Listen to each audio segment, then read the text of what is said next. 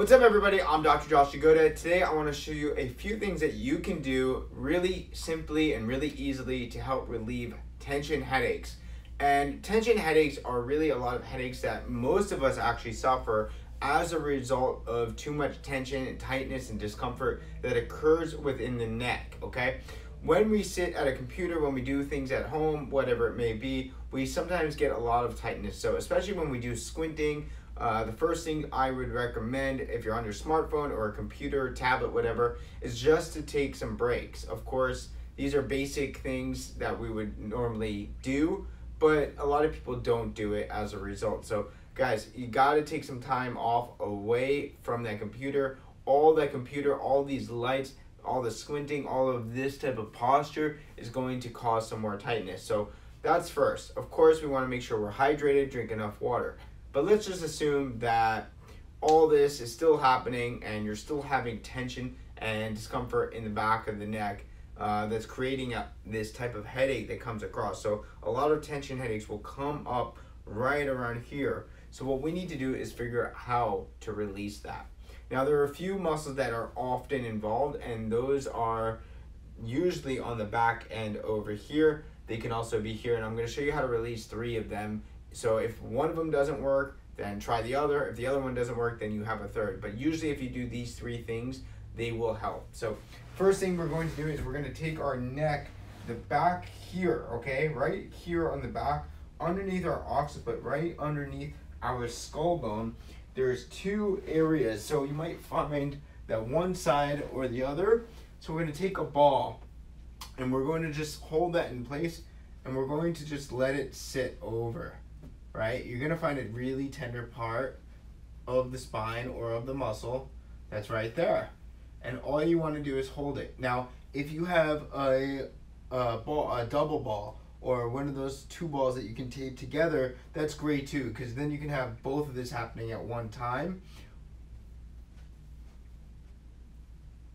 And you're going to just place the ball here. So after you have that occurring, what you may want to do is just sit here and hold, and slight, gentle movements in the neck, left and right. Why I say gentle movements is because if you have a headache, sometimes you get a little nauseated, you get a little dizzy. Too much head and neck range of motion may cause more discomfort, and we want to just make sure that we're finding the angle that hurts, finding that spot, and then holding it.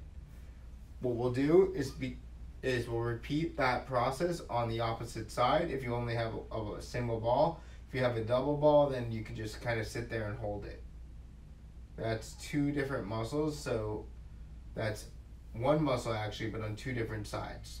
Now the next thing you can do is you can lay onto your back. There's this muscle right here called the SCM, the sternocleidomastoid, and you can see that right here. And so what you're going to do is you're going to take it and you're going to kind of pinch it. And this muscle can be really tender. And so all you're going to do is just pinch and hold, and then work your way up, pinch and hold. It's a muscle that comes down like this. So you can see it right here. You're gonna come in, pinch, and hold. And finally, we have the upper trap muscle, which is a muscle that comes up this way. There are a lot of different ways to release it. One of the easy ways to release it is just to lean your head to the opposite way, just like this, if you're seated. But if you can't, if you're not seated and you want to release it with a ball, you can just kind of go back and forth. You can tuck your head away, rotate it towards, while you're having that compression. If you still can't get that muscle, like I said, while you're seated, you could just do it this way, or you could just squeeze the trap a little bit.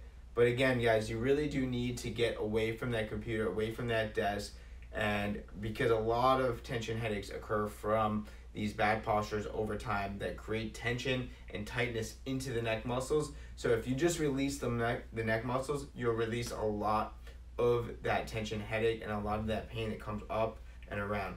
And then finally, as a quick little bonus thing, I do like to sometimes rub my temples very slowly. We don't like to go really hard, especially on the temples, because we can hit the arteries there. But that's not what we're trying to do. We're just trying to give some discomfort relief and get our head and our tension out of our head, out of our skull, and out of our neck. So guys, this is an amazing way to release, and this is like my go-to 2, 3, 4 things that I'd like to go to when I'm having tension headaches, when I'm sitting too long, or when I'm on a smartphone or anything like that. This is definitely something I highly recommend, and it usually works almost every single time. So guys, give this a try. We'll see you guys for the next episode. Think about subscribing. We'll see you guys next time. Bye.